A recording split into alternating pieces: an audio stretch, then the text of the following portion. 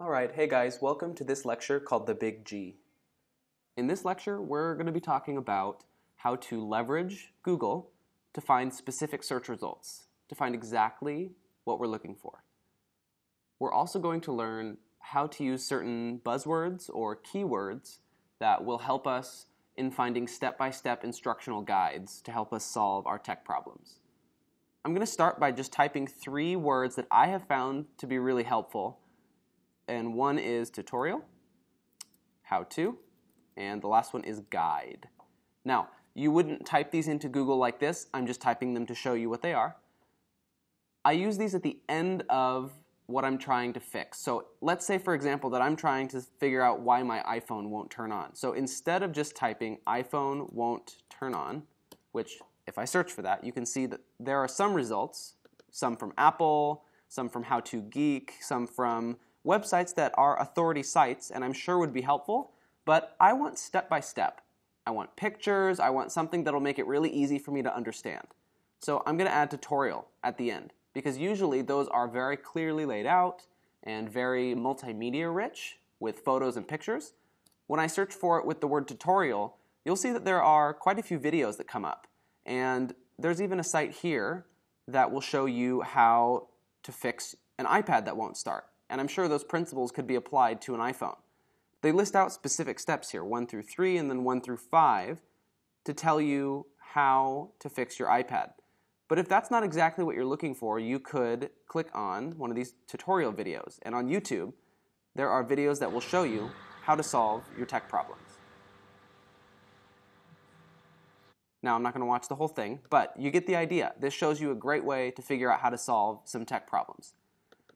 I'm going to clear out and go back to Google. Now, another great way to find what you need on Google is to add the current year. This is especially helpful if you're trying to figure out how to do something, but the guide may be outdated, or maybe there's a new version of the software that you're working with, and you want your search results to be updated and current with what you're trying to fix. It's not helpful if we find a tutorial from 1997 about how to update my website, right? It would be really out of date. So in order to fix this, we're going to search for something. Let's say that you're interested in modifying your Nintendo Wii console. So I'm going to search for how to soft mod, that's the word we use, Wii. And as you can see, there are some good results from Instructables. GBA Temp is another authority site in the Wii soft mod world. And there's even some YouTube videos, which is great. And that's because I use the phrase how to, right? I get those step-by-step guides. But if you look, you'll see that's from last year. This video is from 2 years ago. This site's from 2011, 2009. These may not be as current as we need. So I'm going to go ahead and add 2015 to the end. And you can see that almost every result that comes up is from 2015. This one's from 2013, but most of them are from 2015, which is good enough in my book. So if we go to this site, for instance, let's take a look.